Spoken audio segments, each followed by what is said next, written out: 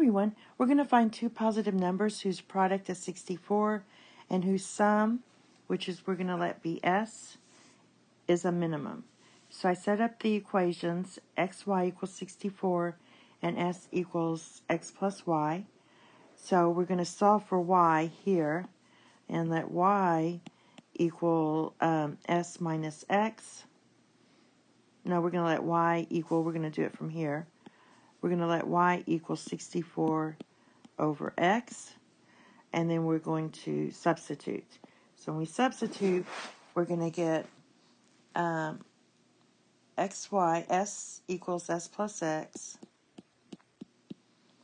and y equals 64 over x, and our sum is x plus y.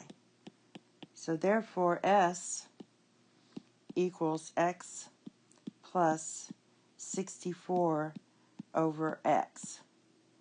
All right, therefore, we can take the derivative of s with respect to x. Let me put that little s here.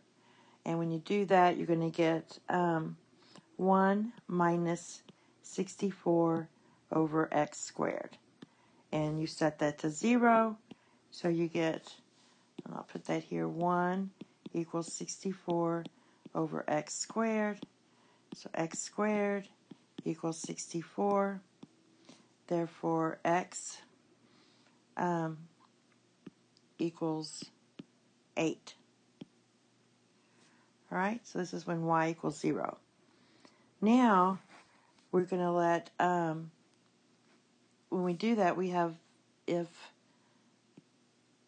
x is 8, then I go back to here, if x is 8, I'm going to substitute that back into this equation.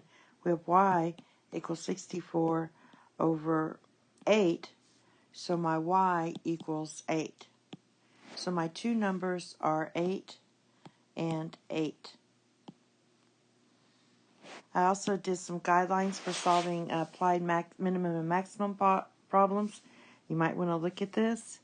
And thank you. Have a very nice day. Bye-bye.